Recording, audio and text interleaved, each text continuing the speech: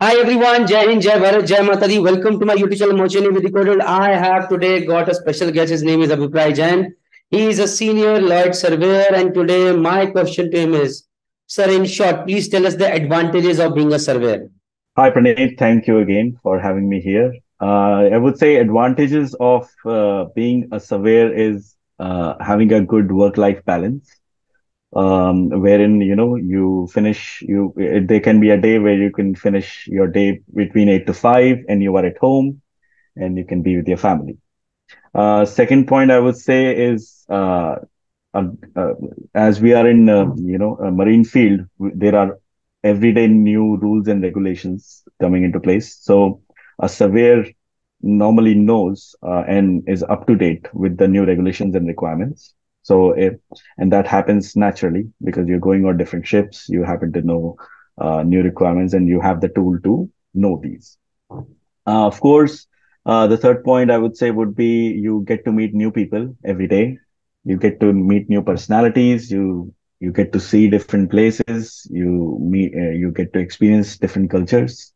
When I said see places, there are times when you travel from one place to other place while being on a ship during a survey, or while going to another place and doing the survey.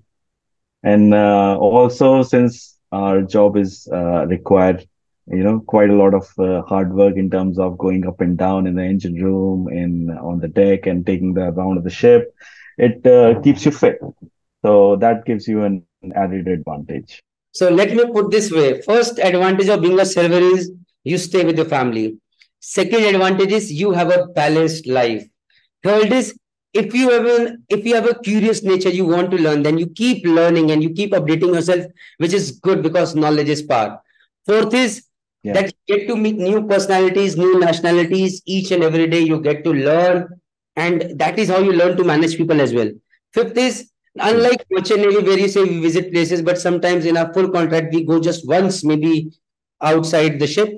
But over here, if you go to different place, you get to visit those places actually and know their cultures.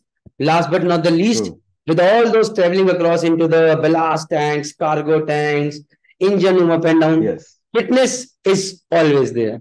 Thank you, Viprayji. Thanks that's for true. sharing this input. For all those people who watched this Thank video, you. not watched the earlier video of Lloyd Silver Abhipray Jain, please go ahead where he's talking about his early journey.